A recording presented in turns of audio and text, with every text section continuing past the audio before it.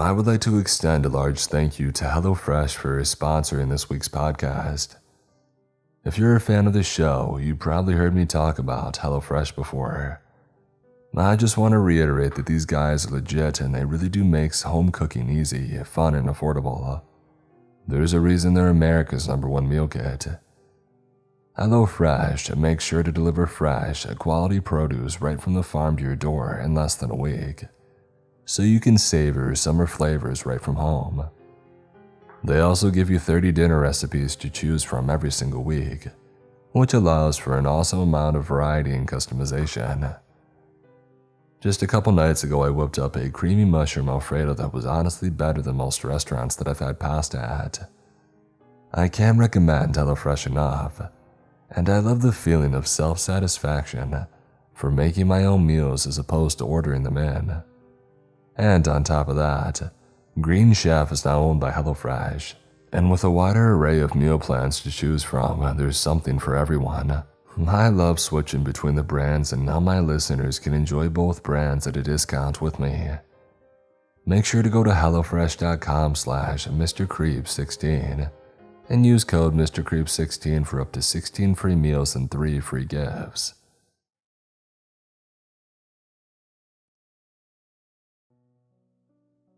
I'm currently 18 years old, finishing up my senior year of high school. Throughout grade school, many friends came and went, but only 4 are important for this story. I won't use their real names. There was Johnny, a 19-year-old who had yet to start college. Said something about getting his stuff together before he went away, whatever that meant. He was never one to have his life all squared away nicely, if you get what I mean. Still a very nice guy though. Would probably jump in front of a bullet for any one of us. Julia, also 19 but already in college. She was visiting home for the summer. She was a bright, happy soul, and her smile made the rest of us smile, especially Johnny. I suspect that he had a slight crush on her. I wish he got the chance to tell her how he really felt. They would have made a good couple, and she could definitely have helped him with his troubles at home. Her brother Edmund, or Ed, was 16, and the youngest of us all. He would occasionally talk under his breath, and you would have to repeat yourself to get his attention. He loved the outdoors, but was a bit of a neat freak, always bringing hand sanitizer and bear spray with him whenever we went romping about in the woods, despite the fact that no bears had been seen in our town for over 5 years.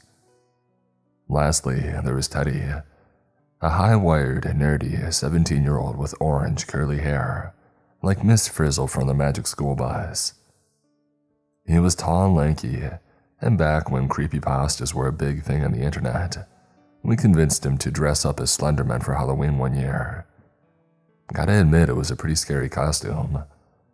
He actually pranked us with it a couple of times while all those fake Slenderman sighting videos and short films were floating around, and he had everyone convinced the thing was actually real. I remember vividly how he had snuck into my house one morning with the costume and stood at the foot of my bed until I woke up. I think I screamed so loud that the neighbors down the street even heard it. But Teddy's favorite interest was biology, specifically paleontology. He would always try to tell us about the coolest new prehistoric species or dinosaur that had been discovered recently. The others humored it, especially Ed, who seemed greatly interested in the subject as well. I never shared the enthusiasm though. I don't know, maybe it's just a me thing, but I didn't really want to hear about the brand new Super Ceratops or Ceratospinus, or whatever crazy names he would ramble on about. As I mentioned earlier, one of our favorite activities was running around the woods. We live in a fairly populated suburb of western North Carolina. Despite that, our town bordered the Appalachian mountain range, and the town was surrounded by massive expanses of forest and open prairie, some of it practically unexplored. There were some patches of land that were labeled private property and no trespassers allowed, but nobody really knew who owned the land. Apparently it was a dangerous place, and the people who went there sometimes didn't return. A big urban legend about a creature called the Fleshgate an animalistic monster that could take the form of a man after consuming his remains. It was essentially our town's boogeyman, a tall tale used to scare kids into eating their vegetables and following their curfew, lest the monster snatch them up and turn them into child stew. I won't lie, it scared the bejesus out of me when I was that age, until I grew up and I researched it, learning it was basically a ripoff of the more well-known Native American skinwalker story. So of course, there was no monster, but the real reason for the private land and the unexplained disappearances remained a mystery. Well, one day, in the early morning sun of June, me and my little crew set out on another expedition into the woods. It was to be an exciting adventure. We would follow a small creek farther than we ever had before, mapping out whatever we found at its end. We would look for unique landmarks, good trees to climb, and any sight, sound, or smell of wild animals. We had seen deer, fox, coyote, skunk, possum, and raccoon all in these surrounding woods, but we wanted to find something big, something extraordinary. A bear, a moose, a mountain lion, a wolf. We even teased about finding the legendary fleshgate, maybe tracking it to its lair and using rock clubs and spears to hunt the beast down and make the forest safe for all the children. We began our journey at dawn, for that was the best time to spot animals. It was right before the nighttime critters were ready to retire to their dens, and right when the other inhabitants of the forest were starting the day shift. The creek, which Johnny had given a cliché name, Creek of John since he had discovered it, ran for a long while, winding through the trees, past peaceful meadows, down rocky waterfalls, but where it ended we did not know. That was what we had intended to find out today. We followed the stream down its usual route, under the large oak trees that shaded us from the sun, past the peaceful meadows where the rabbits played and cuddled, and down the precarious waterfalls where the minnows and frogs sat at the bottom, ready to gobble up any insects that fell in. And we went further and further. And we followed the stream for a good 45 minutes, and eventually we did find its end. The path up ahead was obscured by a small hill. No way the stream was making it over that. Johnny, Julia, and Edmund were thrilled. Teddy was happy but clearly exhausted. We had gone much further than initially anticipated. We rushed down to the bottom of the hill, but the sight that met us left us truly puzzled. The water trickled into a medium-sized pool, but it was not the only thing filling it. There was a pipe sticking out from the side of the hill. It looked like it had been deliberately placed there to empty water from an unknown source. "What the heck is this?" Julia asked. "Maybe it's connected to the town's reservoir," Teddy pondered. "I don't know, but that's some freaky looking stuff right there," was all that Johnny could get out before Julia punched him in the arm. "Ow, what was that for?" She gestured over to Edmund, and immediately Johnny understood. Edmund got really uncomfortable when people sweared, and we never knew exactly why. But Julia said her grandparents weren't exactly the kindest to him, and it only worsened what they had learned of his conditions. I found it shocking that an elder could be mean like that, especially to a kid. "Look, I'm sorry, all right," Johnny continued, raising his hand up defensively. "But seriously, look at that. Tell me it doesn't look like something straight out of Cabin in the Woods." "What? You think the Fleshgate put it there?" asked Julia with a smug look on her face. "Of course not," exclaimed Johnny. "That's just a kid's story." Suddenly, as if on a horror movie cue, there was a rustling in the bushes to our left. We all looked over and I'll admit Johnny looked genuinely frightened, like he was starting to doubt his previous statement. A bizarre growling sound emanated from the bush, and we could see that a quadrupedal figure slowly emerged. I sucked in my breath as I came face to face with a fox. We all sighed in relief as the curious canine eyed us. It turned and trotted away into the forest after a few moments of silent staring. We then resumed our confusion over the random pipe in the middle of a forest. Teddy had the idea to check if it was connected to anything, so we got down on our hands and knees and began digging. Sure enough, another pipe emerged from the east side of the hill in a few minutes. Teddy put his ear to it and listened. We sat there in anticipation, waiting for him to describe what he was hearing. It was not what we had expected. "This isn't emptying water," he said. "It's carrying water somewhere else." "What?" I said. "That's not possible. It's emptying right over there, look." I pointed to the small pool and the draining pipe. "No, that's got to be a different pipe then," Teddy said. "This one's connected to somewhere else." I was about to retort when Ed had interrupted me, speaking for the first time since we had found the pipe. "You guys," he said, "you see that up there?" He was pointing at the top of the hill. When we all looked, we saw nearly all the trees had private property signs. One even had a warning label, like going further was dangerous. "Dang," I said. "How did we not see that before?" Though I already knew the answer. Ed had a knack for noticing things before everyone else, even as a little boy. I guess he's very attentive to his surroundings. "You guys, I think we should turn back," Johnny suddenly said. "I really don't think we should be going and sticking our noses where they don't belong, especially if this place belongs to someone else." "Are you kidding?" Julia suddenly yelled. "This is the chance of a lifetime. We finally have a real mystery to solve." "Yeah, easy for you to say. You've never been in trouble with the law before. What's that supposed to mean? Are you hiding stuff from us?" "What? No. It was just one speeding ticket." "Hey, both of you, cool it," Teddy yelled. "You're acting like a bunch of crazies." "And Teddy's right," I added. "We aren't going to get anywhere arguing like this. We should probably leave."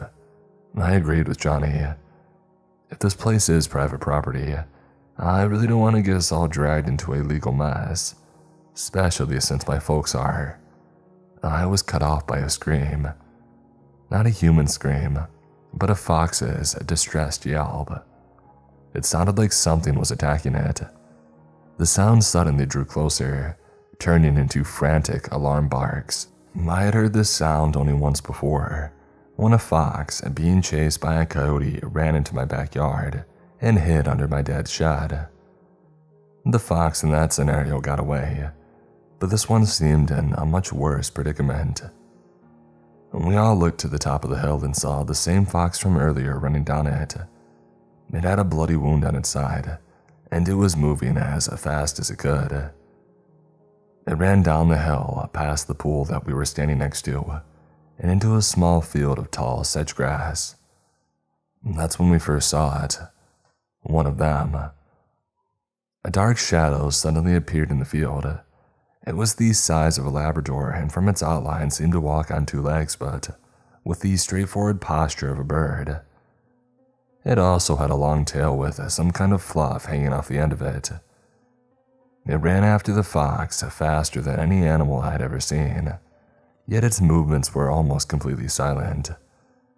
It was as if this thing had an aura of quietness around it. It suddenly leaped into the air and came down upon the fox. A brief struggle ensued as the two creatures tumbled through the field and out of view. A small cloud of dust arose, and we could hear the fox desperately screaming. It was clearly caught in the predator's talons and fighting for its life. The screams were suddenly cut off though, and we heard a sharp yet silent snap, the sound of the fox's neck being broken. It was over in a heartbeat, and silence once again filled the field, as if the shadowy creature had never been there in the first place. Yet it still was. We could hear its faint panting as it caught its breath. My mouth hung open as my mind tried to process what the heck I just saw. It didn't seem real, and yet it very much was. I looked over to my friends to see an equally shocked expression on each of their faces. Teddy, the one who had an answer to everything via math and science, looked purely and utterly dumbfounded. Ed looked like he was doubting his own eyes, much like me. Julia actually gagged a few times and looked like she was gonna hurl. She never was a fan of seeing animals do that whole circle of life stuff. Not on TV and definitely not in person. Poor Johnny looked like he was scarred for life though. His lips were trembling and his eyes watered like he was on the verge of tears. He was the first to speak and he said the one thing nobody wanted him to say in that moment. Fleshgate. And that made my heart drop, and I'm sure that it did the others. I didn't think for certain that it actually was the Fleshgate, but just the thought made me shiver.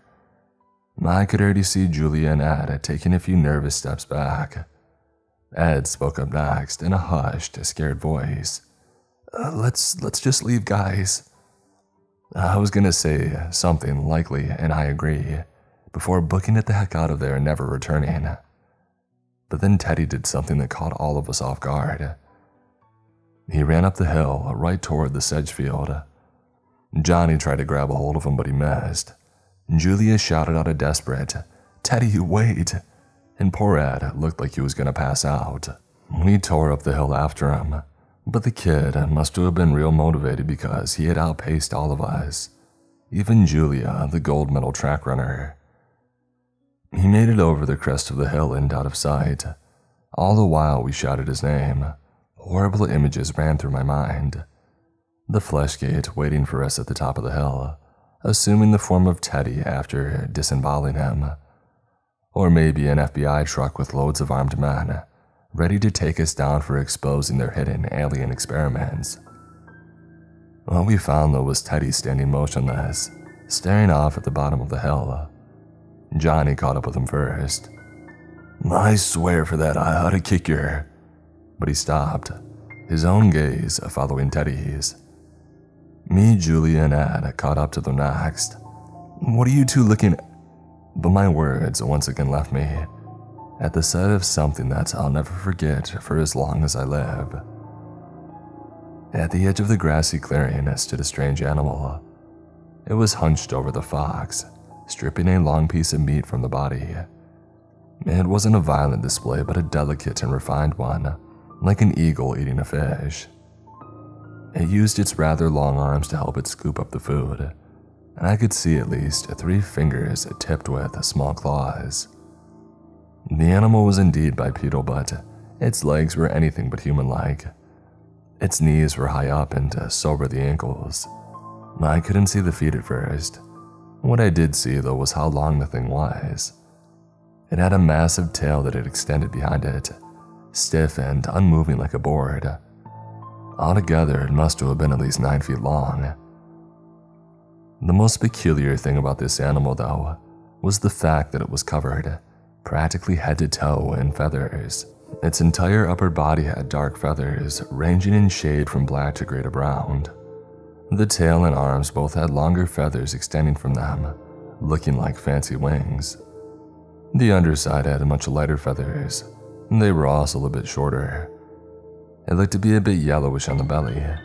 Its head was partially obscured by a bush, so I couldn't fully see its face, but it seemed to also be feathered, at least partially. I had never even heard of a creature like this before. What on earth was it? The Fleshgate? Not a chance. This thing was much too elegant to be the awful, disfigured monster described in campfire tales. Some kind of undiscovered exotic bird. Maybe the truly bizarre plumage would make sense in that case. But what's an exotic bird doing in North Carolina? Teddy had the answer before all of us, though. Only problem was that he was stupid enough to say it out loud when we were in earshot of it. No effing way, that's a... Julia slapped a hand over his mouth, but it was already too late. The creature immediately stopped eating, its head slightly perking up. I heard a strange chirping and a hooting noise, like a bird or an owl but deeper in pitch. And then, in a surprisingly fast motion, the animal shot out of the brush and now stood only 10 feet from us. It didn't attack, just stared at us with apparent curiosity. With its body full in view, I noticed details that I had missed before. Firstly, its face. The face resembled an eagle or a hawk, but instead of a beak, there was a long scaly snout like a Komodo dragon. The eyes were orange with big pupils, also like a bird. It looked at us inquisitively with those eyes, and I felt like I saw intelligence in them. It was kind of scary, but its face made it look kind of cute. That's the best way that I can describe it, at least. The only thing not very cute was the blood dripping from its lips and finger claws. It also had 2 orange streaks above its eyes, looking almost like fiery eyebrows. Now I could finally see its feet.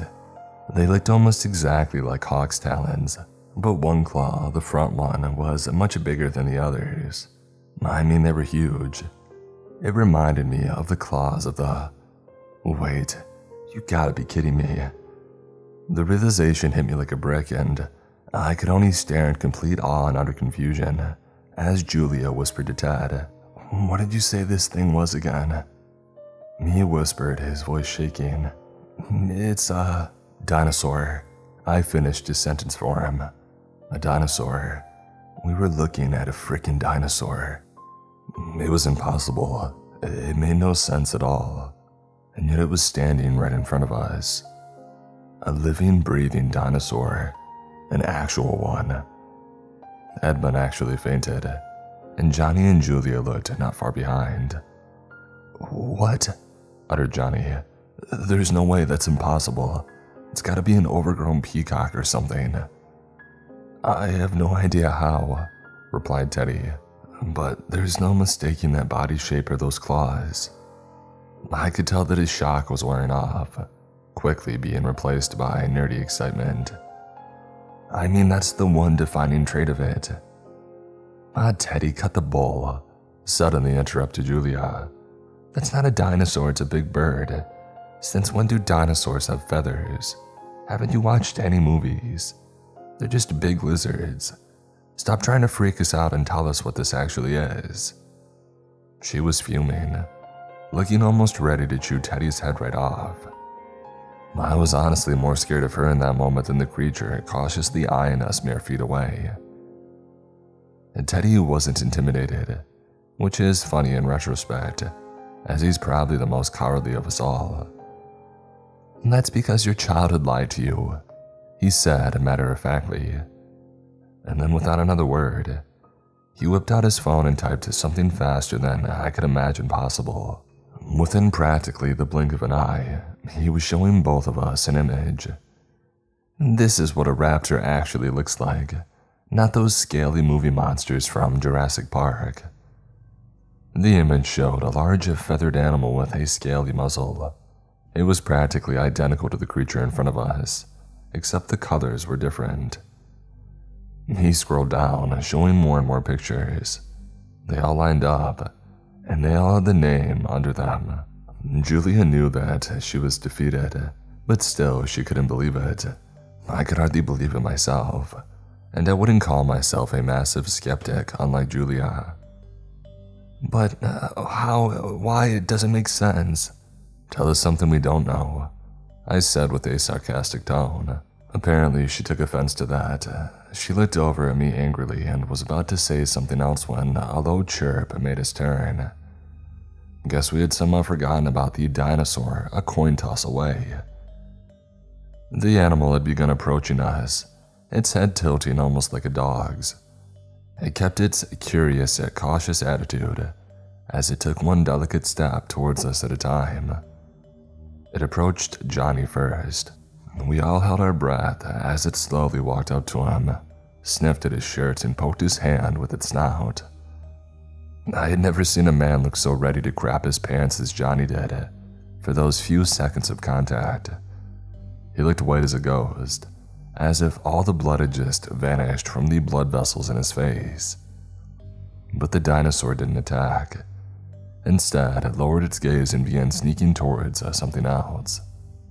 It was heading for Ed, still fainted in the grass, and Julia began looking around for something to protect her brother. She reached down, grabbed a stick, and was about to raise it over her head and charged like a caveman attacking a saber-toothed tiger, but was stopped by Teddy. "What the heck are you doing?" she hissed through clenched teeth. "Attacking it might just piss it off, and besides, Ed's actually in a perfect position. Animals generally won't attack something if they think it's dead. He yelled back at her. That was true, actually. I remember reading in a book that the best way to survive a grizzly bear attack was to play dead. But how did he know if that trick would work on a raptor? The animal was now standing over Ed's limp body. It lowered its snout to sniff at his shirt, and then his hands, just like it had done with Johnny. And then it began sniffing Ed's face. That's when Ed woke up, and he screamed. The scream was so loud and guttural, I actually had to cover my ears for a brief second. I turned away, fully expecting the next sound to be Ed getting disemboweled. But that sound never came, and I quickly looked back over to see the creature had jumped off Ted, apparently frightened by the noise. It then did something weird. It fanned out its wing feathers and began shaking them while hissing. Its mouth opened to reveal a row of small yet very sharp-looking teeth, caked with foxblood. No way, a threat display. Teddy yelled with apparent happiness. Amazing. I knew this behavior was found in modern-day owls and other birds of prey, but he didn't finish his sentence, as the dinosaur suddenly turned and ran away from us. It darted into the bush, paused a moment to grab the fox's body in its jaws, and then moved like a cheetah right into the thicket of brush and brambles. It was gone just like that. Julia helped Edmund up, and he seemed thankful to be alive after that encounter. It didn't get any of me, did it? Nope, said Julia with a slight giggle. I do believe you're fully intact, all limbs and digits accounted for. My mind was still racing from the pure and utter impossibility of it all, but I quickly realized what we needed to do. Come on guys, let's go home. Everyone turned to me with either confused or annoyed looks. And what exactly are we going home for? Said Teddy. We just made the scientific find of the century. We have to follow it, see if there are any more of it. And of course we have to take pictures, or else who's gonna believe us? I'll tell y'all something. This is gonna make us all richer then. Nah, forget it, dude. I snapped at him. What does it matter? Obviously something shady is going on around here. What do you think those signs are up there for? I gestured to the trees. And what of those people who went missing after poking around the trespassing zone? What, you think they got eaten? Yeah, that or they were taken away by the government because they saw something they weren't supposed to see. Face it, Teddy, we're not meant for this. Whatever secrets are out here aren't for us to find. And trying to find it would probably get us all killed. Let's just go back home and swear to never speak of this day. They were silent for a minute after my speech until Ed walked to my side. I agree with him. I mean, there's probably nothing but trouble out there. Something terrible could happen to us. Teddy looked like he wanted to say something, anything, but he knew that his argument was finished. I guess that settles it then. Alright, let's go. You can shove that quitter attitude right up your hairy bum, said Johnny suddenly. Did you just not see the most amazing stuff of your life? Something that you'll remember on your deathbed? Well, I know I did. And there's no way I'm gonna let curiosity eat away at me until the bitter end. I don't know about any of you, but I gotta know what's going on there, even if I get locked up again. What do you mean again? I started before Julia interjected. Can't believe I'm actually saying this, but I agree with Johnny. Her cheerful attitude had returned, and apparently the skeptic side no longer existed. This is what we were searching for, right? Something big, something scary, something that nobody's ever seen. And who on earth besides Sam Neill and Chris Pratt can say they've seen a living, breathing raptor up close? We gotta solve this mystery. They gathered on one side of the field, while me and Ed stood on another. 3 on 2, we were outnumbered. I weighed my options, and then finally realized what I had to do. With a heavy sigh, I admitted defeat. Alright, we'll do this. But we gotta make sure to stick together. And if anything, I mean anything bad happens, We run away and never look back. Got it? Got it. The three newfound dino hunters shouted in sync. You're really doing this? I mean, what if there's more of them out there? Said an exasperated Edmund. I'm sure there's something out there. Not too fond of seeing it, but I can't let them go by themselves. If I left them here, they may never come back, and I'd blame myself for the rest of my life. Ed mumbled something that I couldn't hear. What? Ed, speak up. I suppose that's true, I was saying. I mean, I can't bring myself to leave Julia out here. Now you get how I feel, I replied, and then took a deep breath. Well, let's get going before the second thoughts kick in. Alright, so we can't follow the dinosaur because the path it took is blocked by thorns, explained Teddy. However, we could go back to the pipe and see where that leads. So we trekked back down the hill to the area that we had dug up the pipe. Teddy listened again to determine which way the water was flowing. Then he pointed us in that direction. It led up the hill past the no trespassing signs. I knew this was the point of no return. We hiked through the wilderness, past trees and grasses and rolling hills, with no evidence that we were in some kind of top-secret area. Eventually, a clearing became visible to us in the distance. As we got closer, we could hear the sounds of water below us. The pipe was running right toward that clearing. We picked up the pace, thinking that we were onto something, and oh boy were we. We emerged into the clearing and were greeted by a large building, about 3 stories high. However, it wasn't actually a building, but instead a 35-foot tall cage? Julia finished my train of thought for me. The cage was shaped like a dome, and we can see the inside. It looked to be the habitat for some sort of animal, with trees and a tall rock spire that looked artificial. We could see a river running through it, but the river had no apparent entry or exit point. It just kind of appeared into the cage. Look, the pipe, Johnny suddenly pointed. Sure enough, the pipe was attached to the side of the cage, emptying water to fill up the stream. So it was an animal habitat, but there was still one unanswered question, and it was easily the most important. What do you suppose lives in there? I asked. The raptor? Well, maybe, answered Teddy. It doesn't really look like a habitat for a terrestrial animal though. More like a Hawkeye. An unfamiliar voice made us all jump practically out of our skin. I looked to our right, and at the edge of the cage I could see 2 people approaching. One was a man and the other was a young woman. Considering the voice that we heard was female, I assumed it was her who had shouted. The man screamed next. Hawkeye, come on girl. They were headed right for us. We had to act quick before they noticed us, and that's when Johnny started running towards the cage. I was gonna object, but those 2 people were practically on top of us and we had nowhere else to hide. We lugged it for the side of the cage and then carefully helped one another squeeze through the bars. We ducked down as low as the people finally reached the spot that we were previously standing at, and listened as they began talking. Man, this is taking forever, the man said while panting.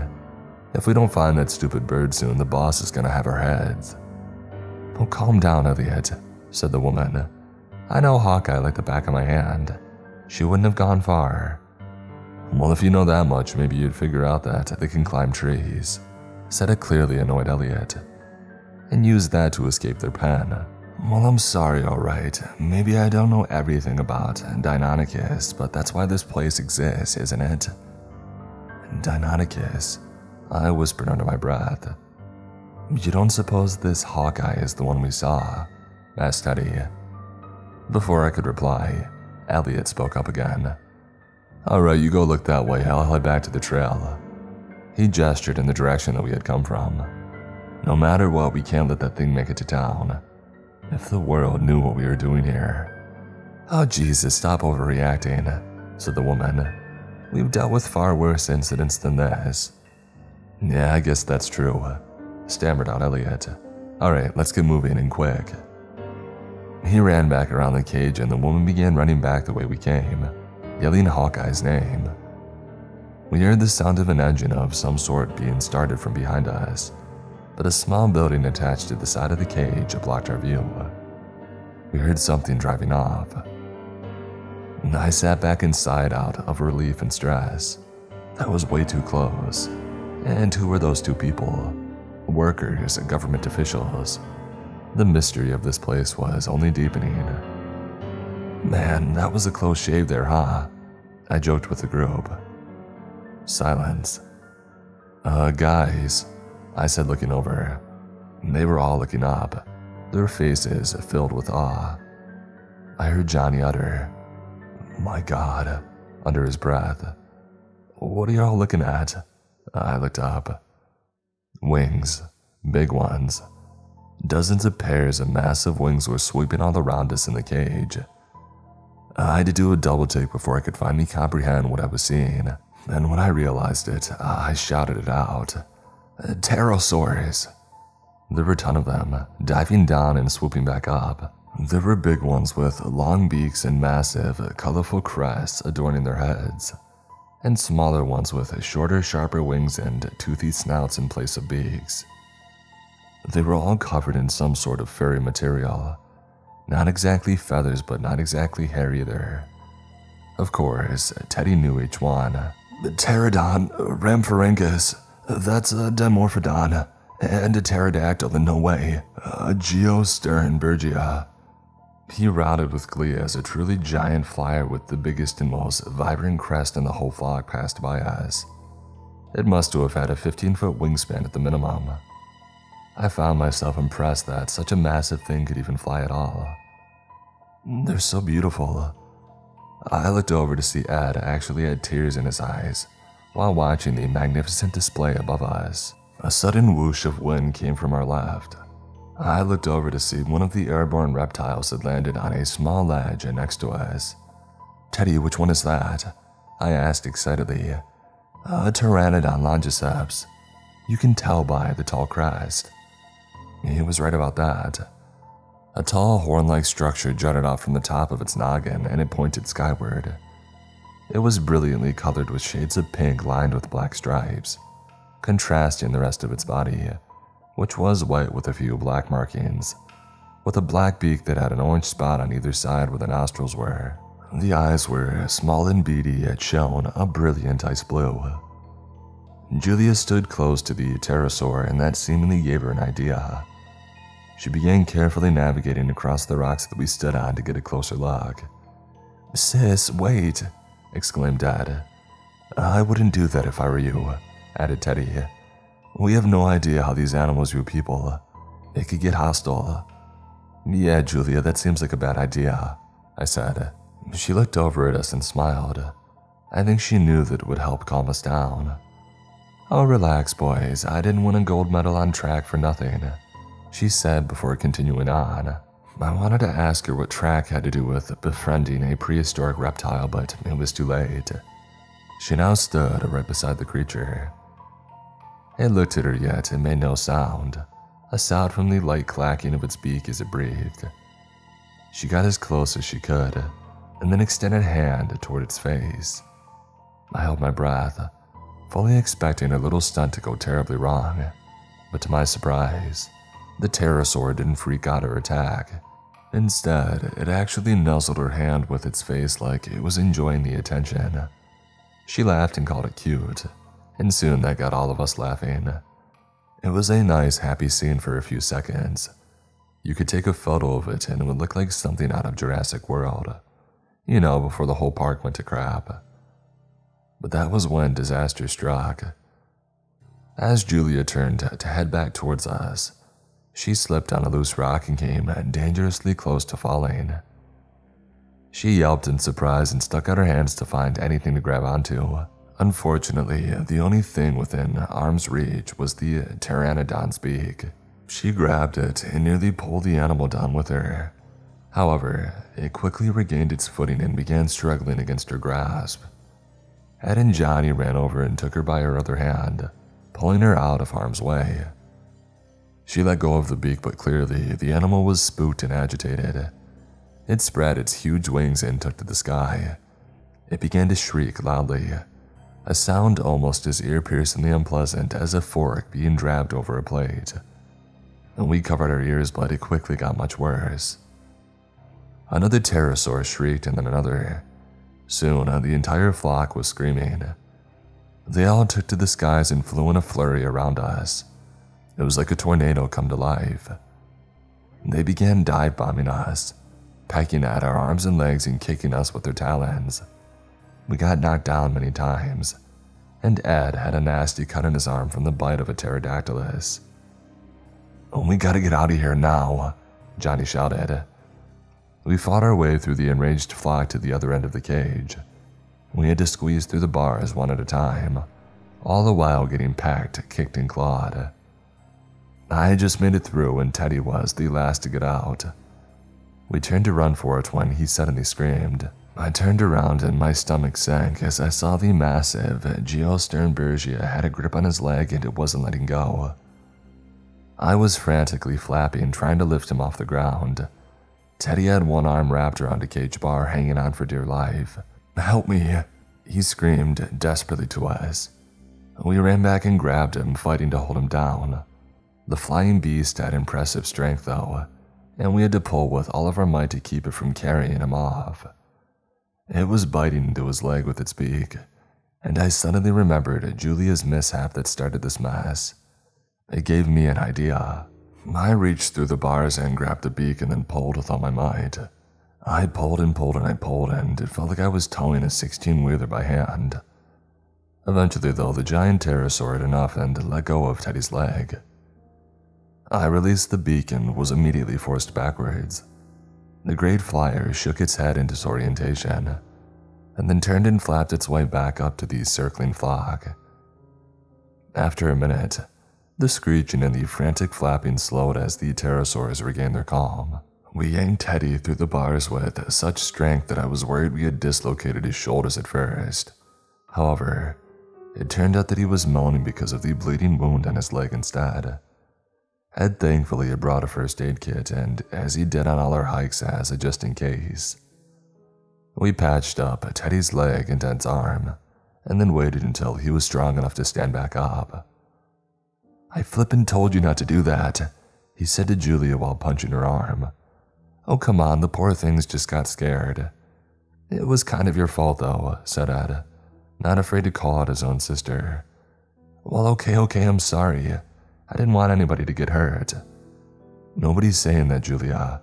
It was an accident, we all know that," said Johnny, apparently playing the good cop now, if only for Julia.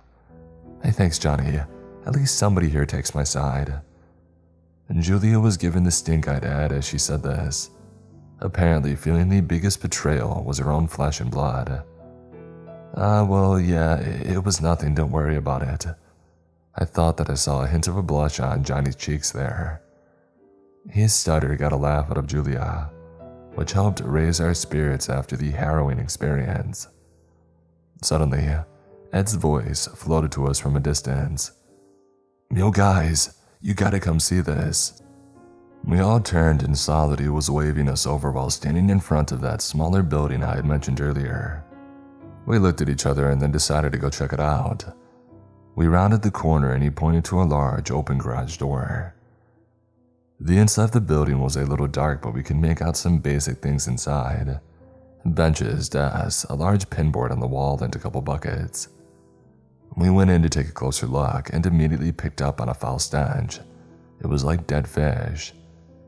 It didn't take long to find out what was causing it. "Ew, that's disgusting," Julia said after looking in one of the buckets. We looked inside too and were greeted with a bucket full of dead anchovies. The smell was so bad I felt hot bile rising up in my throat. I turned away to vomit. But it did that almost puke but you can't quite force it out so you gotta swallow it again thing that everybody hates.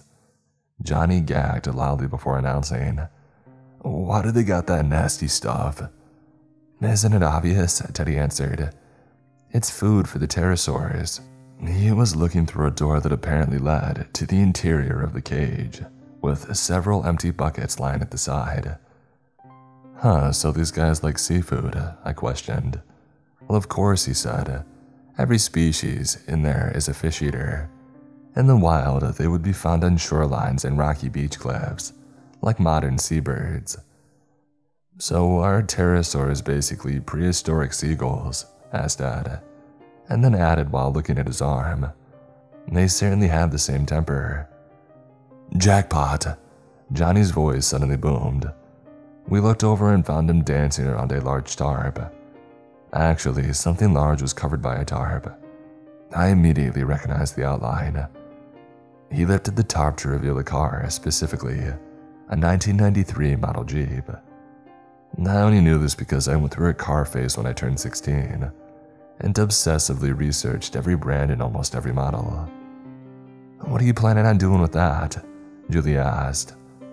Well, when we're solving the mystery of the de-extinct dinosaurs, do you really want to have to walk everywhere? He said. The next big clue could be a mile away for all we know. These woods are practically endless. No, I'm not getting arrested for Grand Theft Auto, swiftly retorted Julia. You do realize that we've already likely broken several laws just being here, right? Teddy chimed in. And besides, my leg isn't fully well yet. It'll be a pain in the butt to go the long way. Realizing that she lost this argument, Julia sighed. If we get caught, I'm leaving the both of you behind. That had Johnny and Teddy looking legit worried for a second, but they shrugged it off quick with some fake laughter. Johnny got to work hot wiring the car, and then we all piled in and flew out of the garage. We drove in a straight line for a while, through what looked like an old dirt road before we came to a turn. There were two signs before us. Large carnivores, straight. Medium herbivores, left. We looked at each other. The choice was so obvious that no words were said. A few nods were sufficient. The mystery would hopefully be solved soon enough. We turned left. The car buckled a little as we went down the old dirt road, heading deeper into the forest. As Johnny drove us towards the medium herbivore area, I took to investigating the car that we were in. I found lots of gear lying around, stuff like flashlights, flares, first aid kits, and even a rifle. I then noticed a small flyer sticking out of the glove compartment. I took it out and I looked at the cover. It had a picture of a dinosaur that looked kind of like a T-Rex but with longer arms. I showed it to Teddy and asked what it was. That's an Allosaurus fragilis. You can tell by the 3 fingers and the head crest. As usual, he was right, as it had bright red crests shaped like small horns just above its eyes. The body was a light tan, like a lion or a cougar, and the belly was white. Its eyes were light green. I wondered if they had one of these in the large carnivore area. If they did, I certainly didn't want to run into it. The next thing that caught my eye was the logo on the top of the page. IPES. What's that stand for? I asked after reading the initials aloud. I think it says it underneath, commented Ed. I looked closer and saw a small row of words that indeed matched the initials above them. International Preserve for Extinct Species. So that's the place, huh? I would have expected a more flashy name, said Johnny at the wheel. Hold on now, this place is international. This changes everything. Who knows how many countries there might be working on this, exclaimed Julia. But why? Why do world powers want with a bunch of extinct reptiles? I questioned. Are you kidding me, dude? Asked Teddy. What wouldn't they want with them? Food, pharmaceuticals, testing subjects. Heck, they might even be training these puppies for World War III. War?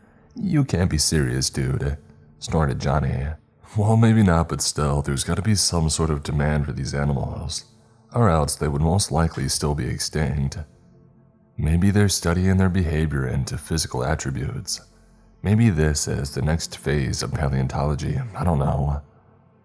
What if the black market's involved? I asked.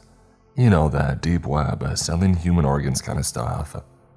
I'm sure something like the liver of a brontosaurus would fetch a big price. "Oh, that's terrible," said Julia. "How could they do that to an innocent creature?"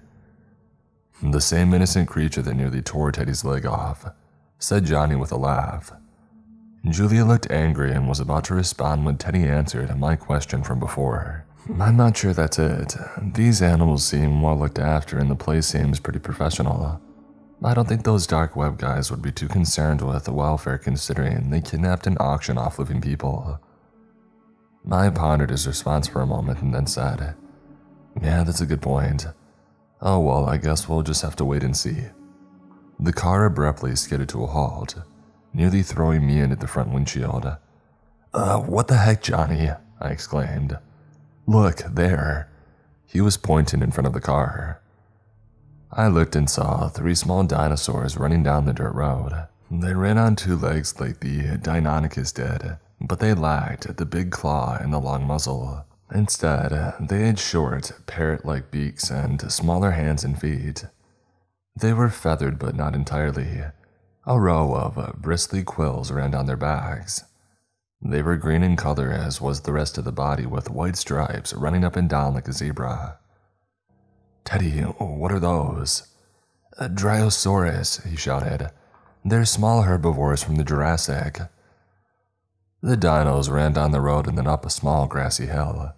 We quickly followed them in the car.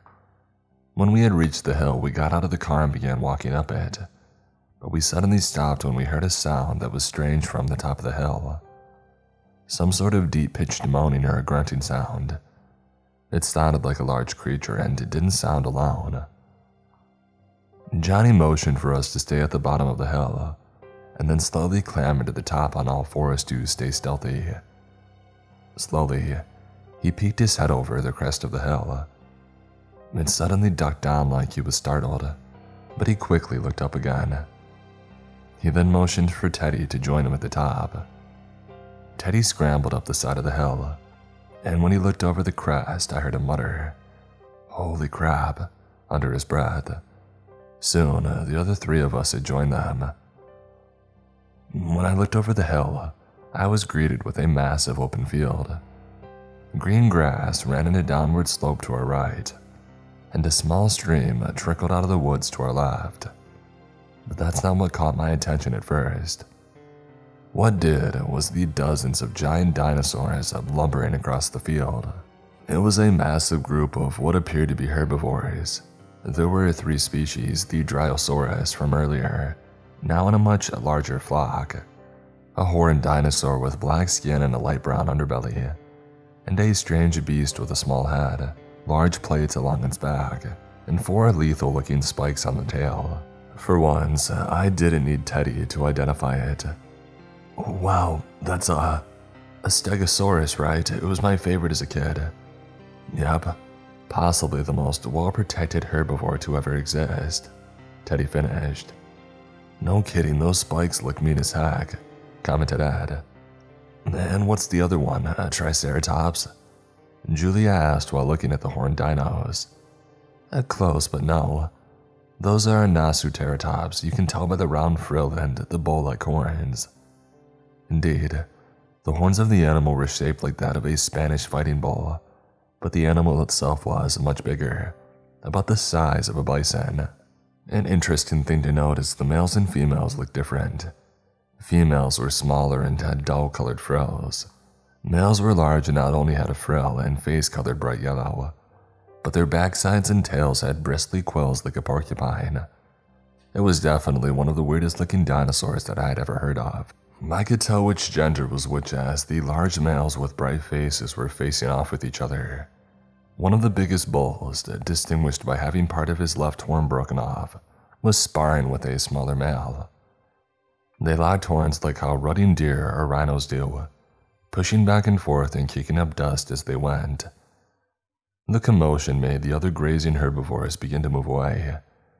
I began to worry that we should get back as well. And then, with one big push, the broken torn bull forced his rival onto the ground, where it broke off from him before struggling to its feet. That seemed to end the fight, as the rival bull began to back away while Broken Horn pawed the ground and bellowed deeply. "Dang, that was sick," said Johnny a little bit too loudly. The massive animal lifted his head after hearing his voice. He sniffed the air a couple of times and then turned to face us. By now, we had all stood up to get a better view of the fight, stupidly putting us in full view. Broken Horn regarded us with small, beady eyes. "Okay, guys," whispered Teddy. "The best thing to do here is slowly back away and don't look him in the eye." "Wait, I heard about this," said Johnny. "I watched a Nat Geo documentary about blackbirds, and they said that they're actually big cowards. They'll only fake charge you and won't attack if they see you as too threatening. How's a black bear compare? Stand back, my friend, and let the muscle of the group handle this." He winked at the rest of us before turning to the herd. "Johnny, don't!" shouted Teddy, but it was already too late. Johnny spread out his arms and started running right toward the herd. He shouted as loud as he could while sprinting at the massive reptiles. Julia screamed, and Ed looked away, and I almost puked as I knew he was about to get his dumb butt killed right in front of us. But surprisingly, the herd seemed spooked by his bizarre display. The Dryosaurs fled and these Stegosaurs grunted and formed a small huddle, with their heads in the center and spiky tails sticking out as a defense. The Nesuteratops began backing away while bellowing, and a few spooked and ran.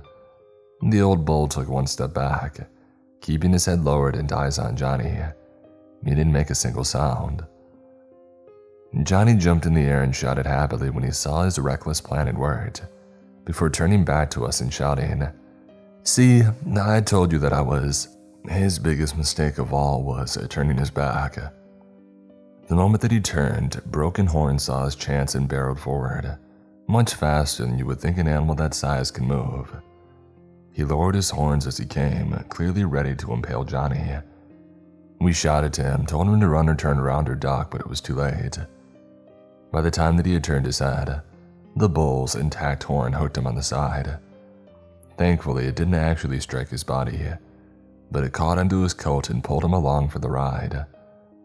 The bull paused for a moment and then with one motion threw its head skyward, sending Johnny flying through the air like he was shot out of a cannon. He must have made it 25 feet off the ground and had at least 3 solid seconds of airtime. He screamed and flailed as gravity pulled him back down, and a resounding thud echoed across the field as flesh met dirt. There was also a slight cracking sound, which Johnny later informed us was one of his ribs. He laid there motionless for a second, and then with a muffled groan, slowly began pulling himself off the ground. Big mistake. He was right in front of Broken Horn, who snorted and lowered his head to charge again. We shouted once again, both at Johnny to get out of the way and at the dinosaur in the hopes of scaring it off. Teddy and Edmund even began picking up rocks and twigs and throwing them at the animal, which drew its attention towards us. This momentary distraction helped Johnny begin to crawl away, but I realized that we would now be on the receiving end of those horns.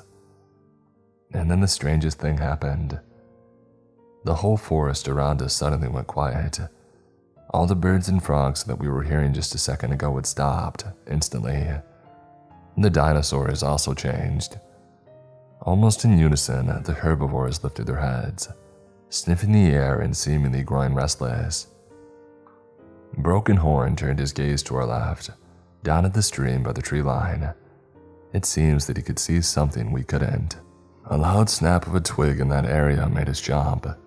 It spooked the herbivores too. The Dryosaurus began making some sort of alarm call, a weird, high-pitched chirping sound. They turned and ran down the field, and the Stegosaurus followed at a slower pace, waving their spiky tails behind them as they kept the same defensive formation as before. Broken Horn lowered his head and growled at the trees by the stream, slowly backing up as he did. The other one followed suit until they suddenly turned and began to gallop after their herdmates. The dinos stampeded past us and began to grow smaller in the distance.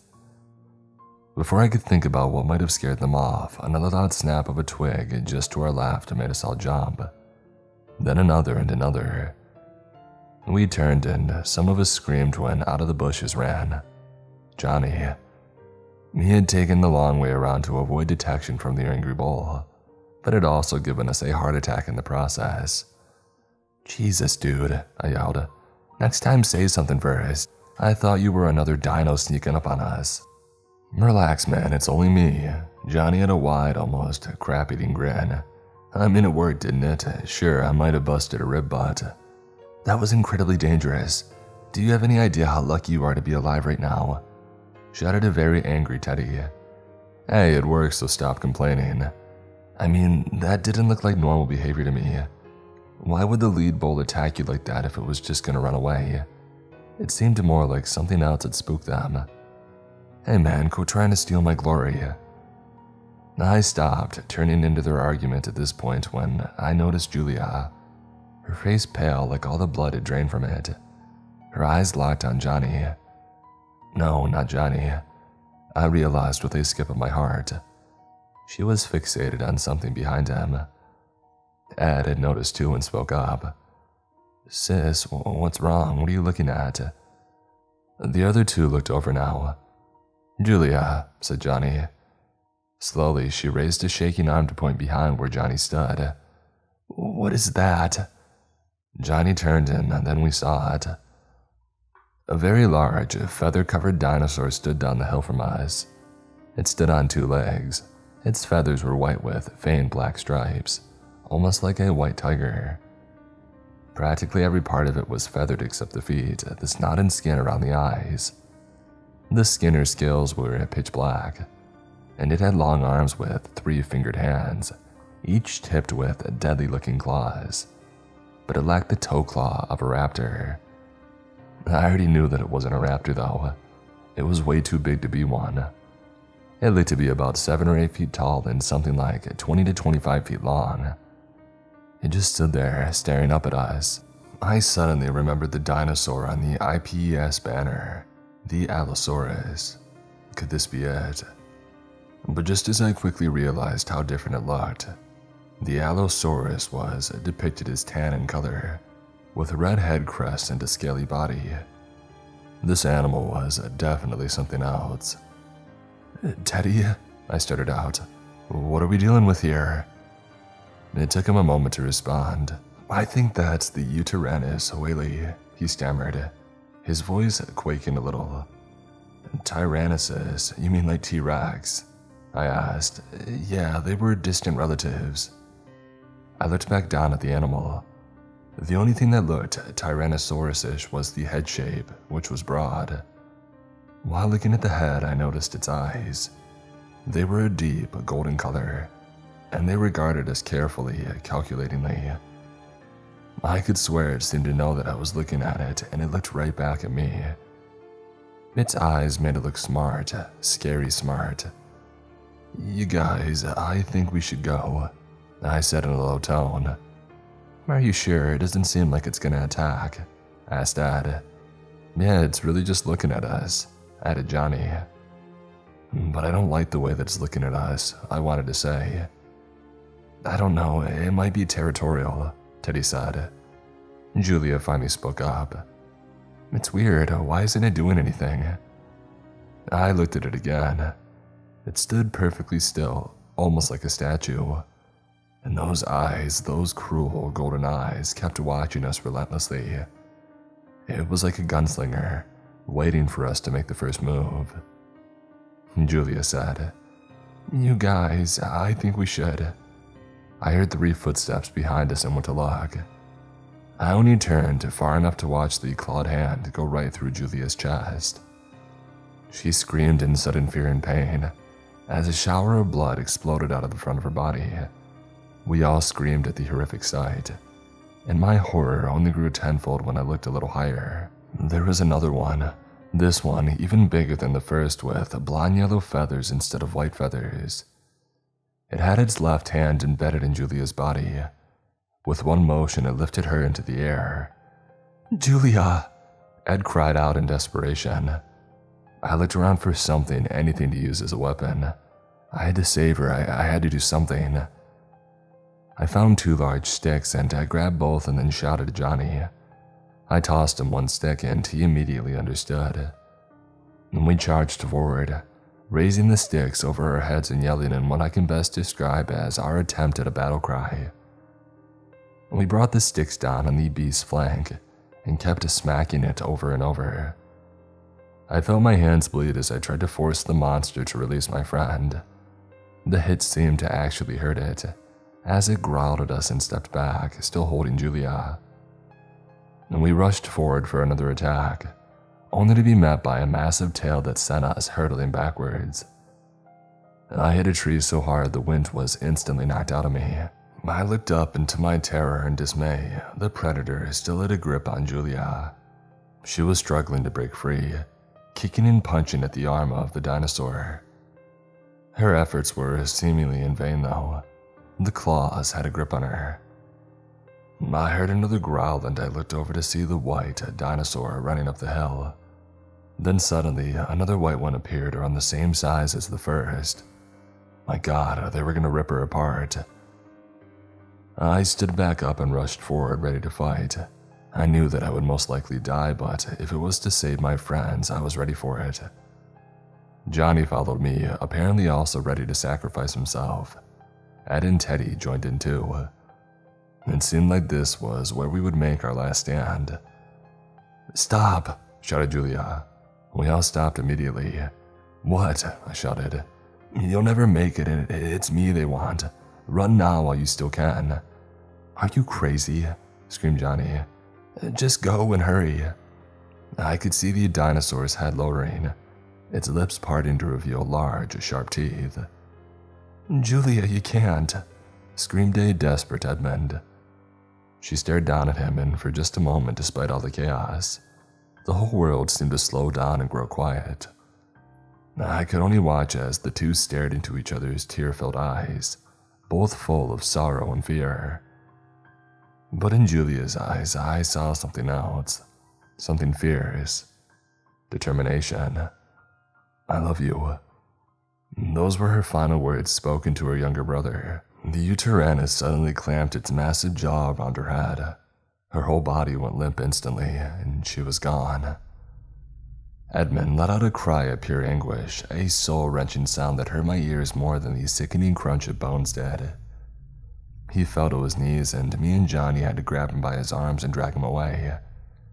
He was still screaming Julia's name, telling us to go back, telling us that we could still save her. The poor kid. His mind must have been fried by such a horrifying sight. I know dang well that mine was. We kept dragging him, even as tears streamed down our cheeks and made our visions blurry. Yet I could still see well enough to watch the carnage unfold. The Uteranus pack were now fighting over Julia's remains, tearing at her flesh and bones while snapping, clawing, and growling at each other. The larger yellow one seemed to be the most dominant, as it took most of the body from the other two. They ate with alarming speed, and soon all that was left were her tattered clothes hanging from their blood-soaked teeth. The yellow alpha turned towards us, still dragging Ed.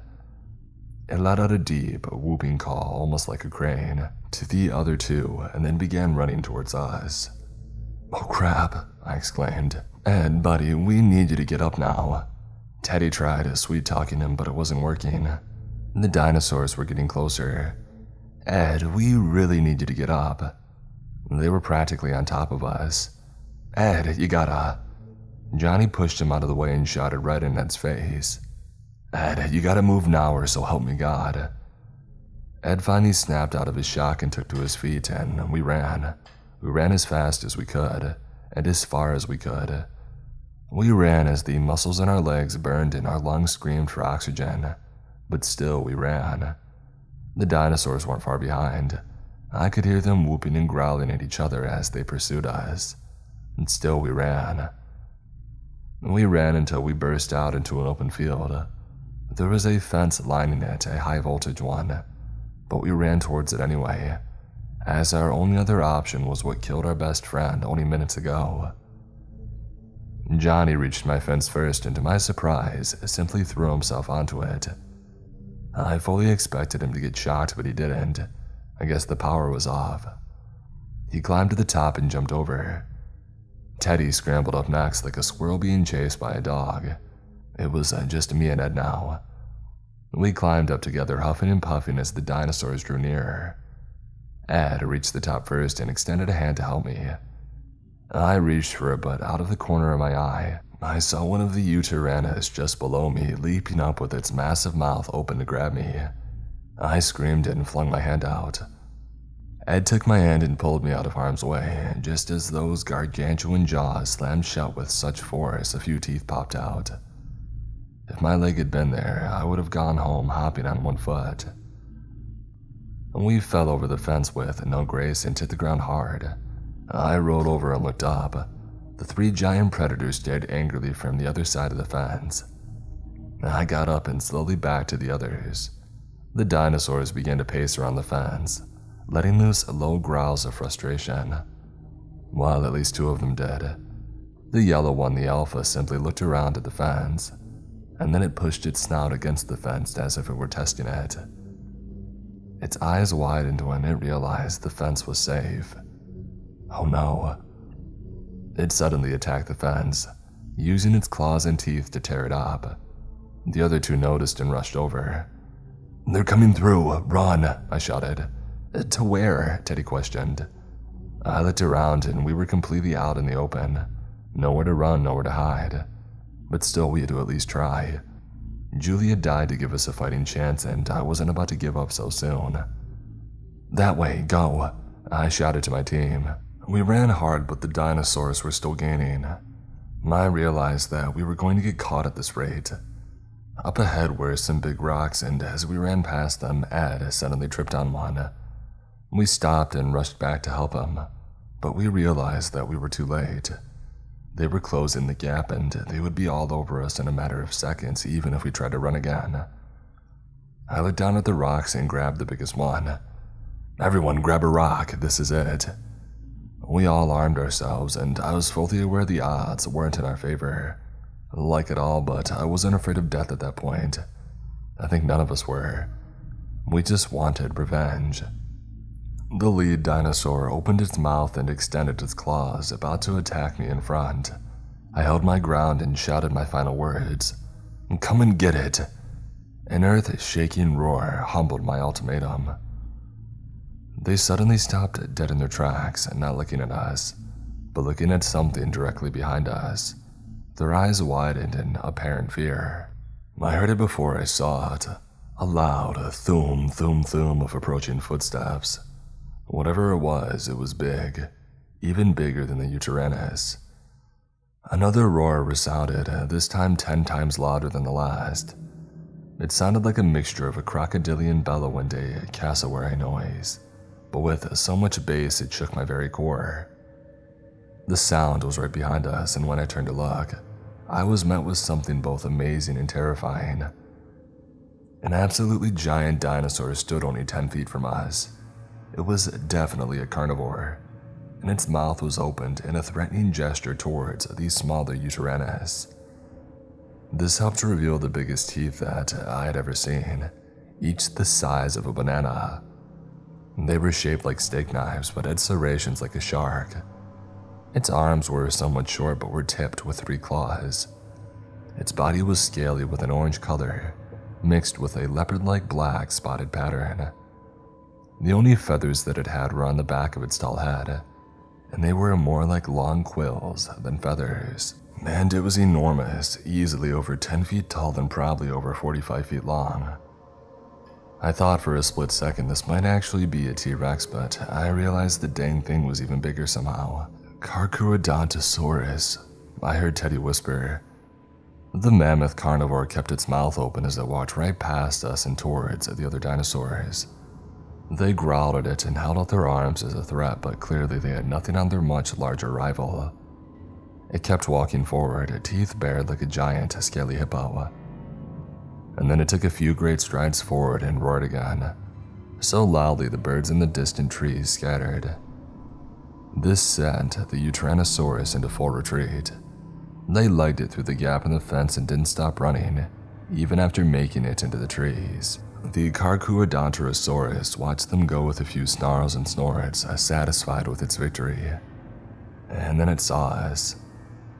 It looked down at the 4 scared teenagers lying by its feet and seemingly felt the same about us as it did to the other dinosaurs. We were intruders in its territory. It opened its mouth again with a menacing snarl like a deep-pitched crocodile hiss. It took a step forward. Was this it? Was this how we went out? Just as it took another step forward, a sudden pop and hiss sounded out, and green smoke began to billow around us. The carnivore shook its head and breathed in and out. It seemed like there was a scent in the green smoke it didn't like. Before I could comprehend what was happening, a pair of hands wrapped around my shoulders. I looked up and was shocked to see the young woman that we previously saw outside the aviary. "Come on, let's go," she barked at me and began pulling me across the grass. I looked over and saw the other 3 being dragged away as well. One by the man that she was with before, Elliot if I remember correctly, and the other 2 by what looked like security guards in uniform. They were pulling us to a nearby jeep, and just as we had hopped in, I looked back and got one last good look at the behemoth. It was leaving the area repelled by the green smoke. It lifted its head to watch our car roll away. Orange red eyes regarded us with a silent fury, but instead of chasing us, it kept going the other way. I guess it had had enough for one day. The long drive was arduous, and we were all out of breath and felt like emotionless husks. After everything we saw, everything we went through, I knew none of us would ever be the same. I heard Ed silently weeping, repeating Julia's name over and over. Teddy and Johnny patted him on the shoulder, though I could see tears forming in Johnny's eyes too. Eventually, we had arrived at a large facility, where we were escorted out of the car and each taken to a separate room. Questioning rooms, and I was with the woman. "Okay, kid, I'm gonna ask you some questions, and my friends are gonna do the same with your friends. If you talk, it'll make things go much easier and quicker. Once we're done, I'll talk to my higher-ups and hopefully figure out what I'm gonna do with you all." "Okay?" "Yeah, okay," I stuttered. I really didn't want to do this. I just wanted to go home to forget any of this ever happened. Our following conversation went a little something like this. "Well, I'll start. My name is Amanda Wellington. I'm the lead animal behavioralist here and the head of the ranger team. Now, who are you?" I told her my name. "How did you and your friends get here?" I explained the whole story. Our hike, our discovery of the pipes, and our encounter with the Deinonychus. "Oh, you saw Hawkeye. That's its name?" "She's the head female of our troop. A crafty little critter learned how to climb trees to escape her enclosure. She's the one responsible for the troubles that we've been having recently. After she got out, we had a major power issue that shut down fences across the preserve, resulting in many animals roaming outside of their zones. I'm sure you saw that with the Uteranus. They're smart and mean, especially Lioness. She's the mother of the other 2, the white males." I stayed silent. I really wish she had shut up because her description was only bringing back the horrific images of Julia's demise. "Hey kid, you alright?" Amanda asked. "No. Is something bothering you?" "Everything is bothering me. What is this place? How did you bring back dinosaurs? What are you using them for?" She paused. "Well, I'm legally not allowed to answer those questions." I figured as much, but then she added, "But you seem like a nice kid, so I'll say just a little." I leaned in now, eager to hear what she had to say. "You probably don't know this, but cloning technology has advanced rapidly in the past 20 years. We're almost on the verge of creating cloned human beings. This place was created to test the limits of this technology. An international coalition formed in secrecy. If the world knew, they probably wouldn't handle it well. You know how people get. They spook, they panic, they fearmonger. They make crappy clickbait news articles. Something like this would cause a media explosion of massive proportions and would strain diplomatic tensions. But why dinosaurs? They were the ultimate test for our technology, bringing back species from millions of years ago, with only fragments of proteins left in the bones to constitute DNA. Not only have we brought them back, they're almost perfect replicas of their prehistoric ancestors. None of that Jurassic Park nonsense. It also helps this place to be the paleontology capital of the world. Ever noticed how paleontologists constantly change their reports and hypotheses these days? Yeah, I guess. Thank the IPES for that. We're making groundbreaking discoveries every day regarding dinosaur behavior and anatomy. It's a goldmine of scientific information unlike any before. She said something else, but I didn't hear it. My mind had started to wander again back to Julia. Hey kid, you're zoning out on me again, hello? She snapped her fingers in my face. Oh yeah, sorry, I was just what, kid? I can tell something's really bothering you, and it doesn't have to do with the stuff you asked. She put her hand on mine like a mother helping her kid would. You can tell me anything, I promise. I sighed. There would be no easy way to tell her this.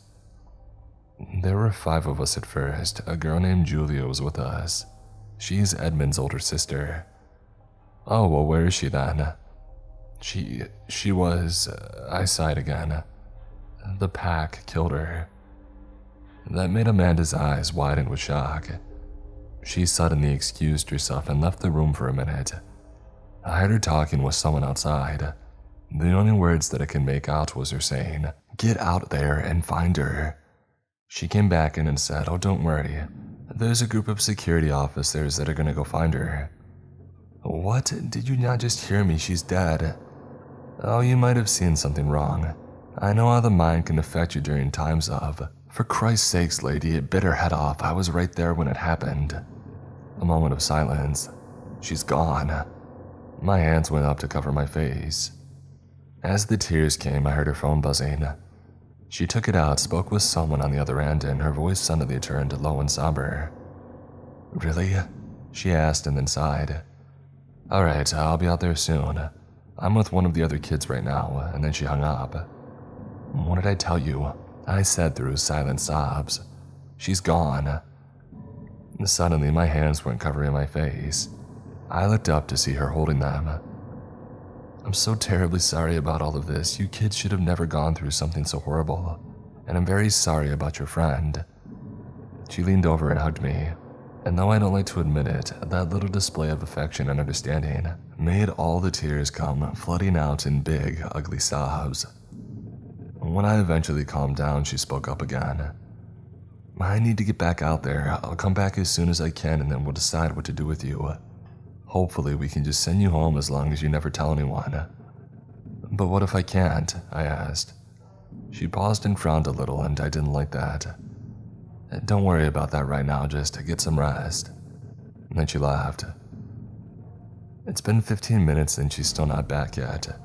They don't know I still have my phone and I'm typing this story in the hopes that someone, anybody will see it. Maybe you can get us out of here. Maybe you can call for help. I don't know what they plan on doing with us, but it can't be anything good. We've seen too much. We can't be let out. Surely that can't be the case, right? Maybe I should hold out hope. Maybe these people aren't as bad as I think. So if anybody's reading this, me, Teddy, Johnny, and Edmund are still here. We're still here. Help us. Before we're forgotten.